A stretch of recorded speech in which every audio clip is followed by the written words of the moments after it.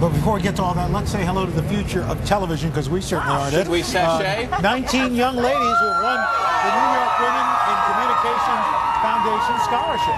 That's right. I want to stand in front of you guys. They are going to accept their awards today at the 40th Annual Matrix Awards luncheon. Joan Sear is the foundation's president.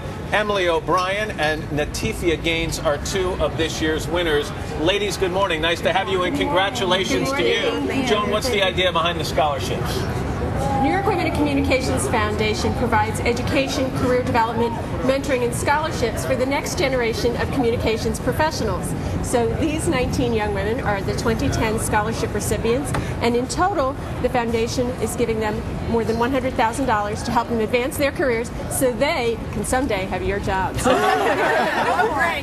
can't do them forever, you guys. I mean, what were the criteria? Because they were pretty high for these students to meet. It's a very rigorous review process, and it's based not only on academic achievement, but also on achievement in and outside of the classroom. Some of these students, while in high school, are already writing for daily newspapers, appearing on cable sports television programs, and more.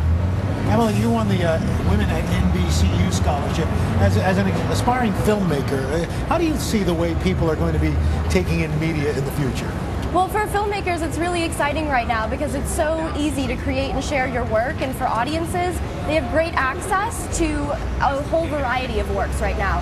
So I think one of the main challenges is going to be to keep up that original content in this digital age, and that's definitely something that I want to work on as a filmmaker, is to use that innovative technology to then advance innovative content. Oh man, you're freaking me out. Yeah, and Natifia, you're also a winner from Gonzaga University, and you know, a lot of big shoes to fill when you look at the women who've won. Of course, our own Meredith Vieira, Barbara Walters, Candace Bushnell, Helen Thomas.